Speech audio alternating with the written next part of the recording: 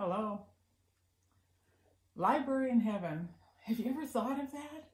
There's books up in heaven. I wonder if the Bible is in there. I wonder if the book of Enoch or Jasher or Jubilees or any of the other wonderful books are kept in heaven. Are only books down on earth? You may already know this. There's many, many books in heaven. And they keep records of every single person that has ever been conceived. Every single one of us. We are precious in His sight. He has forgotten none of us. We are very valuable to Him. But in those books, He's logging our activities, our thoughts, who we are, what we are, who we come to faith in, who we do not come to faith in. It's all written there. I'd like to read to you from Book of Daniel, this amazing scene in heaven, which hasn't happened yet. It's coming at the end of days. I watched till thrones were put in place, and the Ancient of Days was seated. His garment was white as snow, and the hair of his head was like pure wool. His throne was a fiery flame, its wheels a burning fire. A fiery stream issued and came forth from before him. Thousands ministered to him. 10,000 times 10,000 stood before him. The court was seated, and the books were opened. The books were opened. This amazing scene in heaven is also repeated in the book of Revelation. It's called the White Throne Judgment in the book of Revelation. Then I saw a great white throne, and him who sat on it, from whose face the earth and the heaven fled away. And there was found no place for them. And I saw the dead, small and great, standing before God, and the books were opened. And another book was opened, which is the book of life. And the dead were judged according to the works by the things which were written in the books. God's logged everything. Lots of books in that library in heaven. Yes. And then I'd just like to read a little verse to you from 2 Corinthians.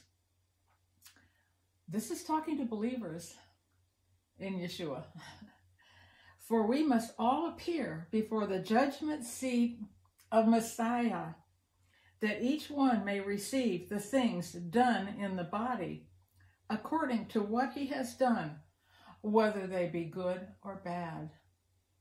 Yes, from the beginning of Adam all the way to the last human, all these works, good and bad works, that which we have done in our life. And some of us will stand with Yeshua by our side, and some of us will not.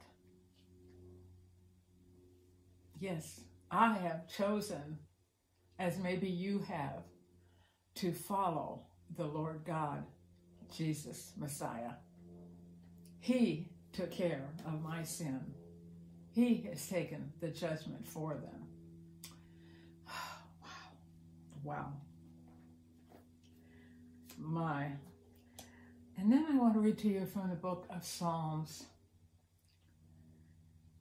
It's talking about those of all things. Let me read this part. Let them be blotted out of the book of the living and not be written with the righteous. The book of the living is the book of the righteous. The ones he's talking about here are the ones who put Jesus to death. Verse 20 says, reproach has broken my heart, and I am full of heaviness. I looked for someone to take pity, but there was none.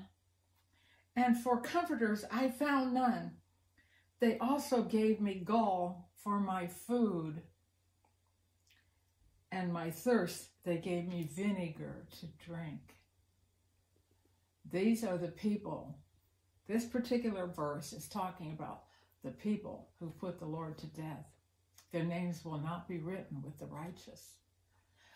But there are other times and other places, all day, every day, things are written in the books. The book of the living is one. Very interesting things that there are written in Scripture about this. A couple more. This is from the book of Revelation, and it's talking about, Jesus, Yeshua, is talking to the church of Sardis, and he's telling them, it says, he who overcomes shall be clothed in white garments, and I will not blot his name from the book of life, but I will confess his name before my Father and before his angels. Yes, a name can be blotted out from the book of life. So the Lord is saying here to these first century Christians, if you overcome, your name will not be blotted out of the book of life. And then back to Revelation, the final part here. And this is talking about those who may enter the New Jerusalem. Yes, there's a Jerusalem now that the Lord is going to come back and dwell in for 1,000 years. And then there'll be a renewed Jerusalem, a brand new Jerusalem. And this is what we live in for eternity. And it's talking about the glories of it here in the book of Revelation. It says, but there shall be no means enter at anything that defiles or causes an abomination or a lie, but only those who are written in the Lamb's book of life. Now we have more added to this book of life. It's now called the Lamb's book of life. That's the book I want my name in, and I pray to God it is. I hope it is. You do too, because this is the living book, the book that lasts forever and ever and ever. We will live eternally with our precious Lord. The library in heaven, full of books, full of words, full of actions and deeds done by each of us. We will stand before the Ancient of Days and welcome those whose name is in the book of life. Seek it out. Make sure it is. Your name is. I love you. Bless you. May you be written and kept in that precious book, the Lamb's book. And remember, John the Baptist said, behold the Lamb of God who takes away the sin of the world.